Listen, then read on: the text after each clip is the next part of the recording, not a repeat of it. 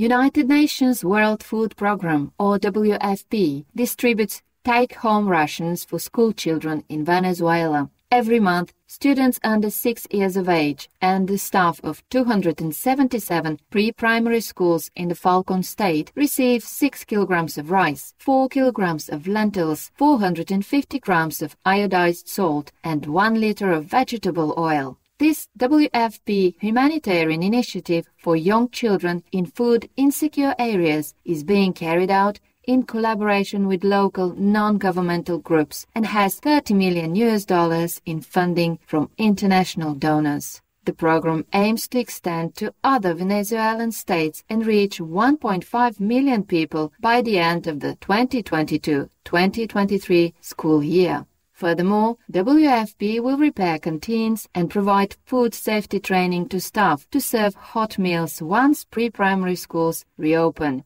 Our heartfelt gratitude, World Food Programme and partners, for your caring initiative benefiting Venezuelan children most in need. May all precious youngsters enjoy a healthy start in life in the loving gaze of the Providence. Wildfires scorch Siberian region after hottest and driest month in 133 years. In July 2021, over 250 fires were blazing across at least 5,700 square kilometers of one of the world's coldest regions in the Republic of Sakha in northeastern Russia.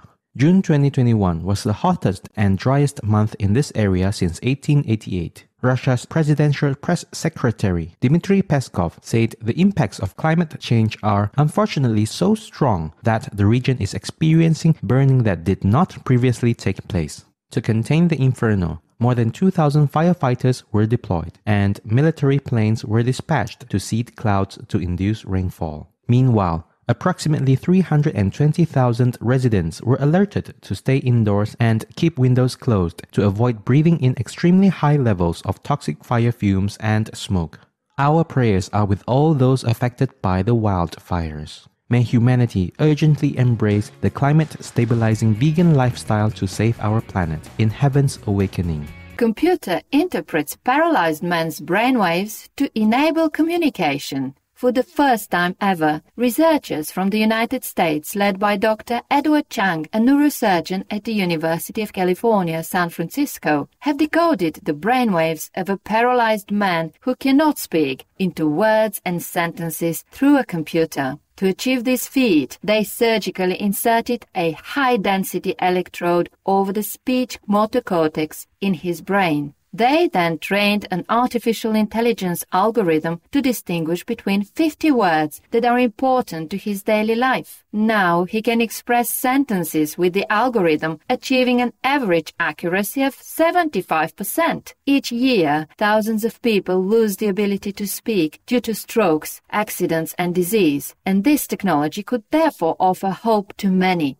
Exceptional news, Dr. Edward Chang and team, on decoding brainwaves into speech. In the Divine's blessings, may your research lead to voiceless people freely expressing themselves in a comfortable manner. 3 endemic species of Malawi to be protected. The Malawi-based Mulanje Mountain Conservation Trust has announced the launching of its plan to cultivate 50,000 endangered Mulanje cycad seedlings in Mount Mulanje's vicinity. It is thought that this living fossil has been around since before the time of the dinosaurs. The dropping number of cycads is mainly due to trafficking of the plant, human population expansion, and habitat destruction. According to the International Union for Conservation of Nature, only about 20,000 mature Mulanje cycads are growing wild in Malawi. The Trust's initiative also seeks to ensure the survival of the plant's pollinator, the weevil beetle, and the critically endangered orange and black striped tiger moth with an estimated population of less than 2,000. The moth's caterpillars eat cycad leaves. The conservation project is supported by the Mohammed bin Zayed Species Conservation Fund. Good work, Mulanje Mountain Conservation Trust and Mohammed bin Zayed Species Conservation Fund. As responsible stewards of this planet, let us all concertedly protect Mother Earth's fascinating biodiversity in celestial grace.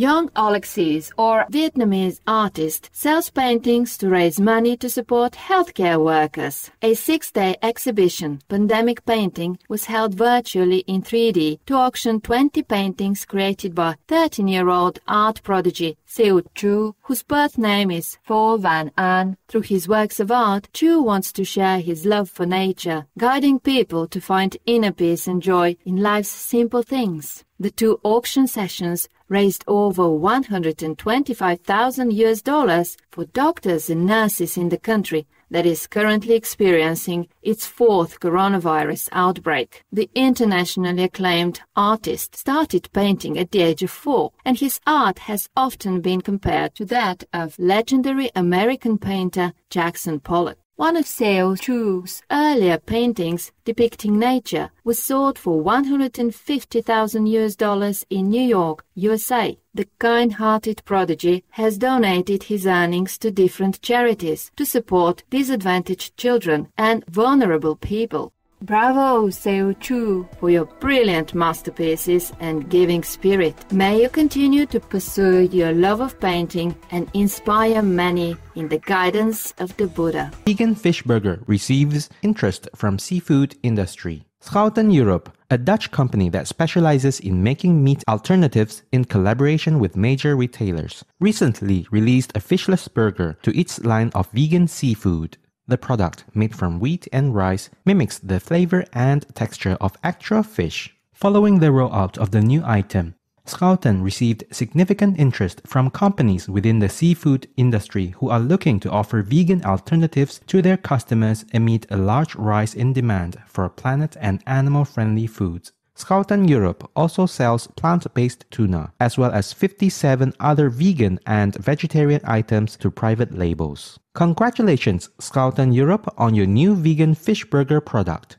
And the blessings of the divine, may fishing soon be banned across the world as we prioritize the health of the planet and all beings above all else. Goose standby partner undergoing surgery at animal hospital. Arnold, an injured Canada goose, was brought to Birdsey Cape Wildlife Center in Massachusetts, United States, for veterinary care by the center staff. With 2 open fractures on his foot, he required surgery.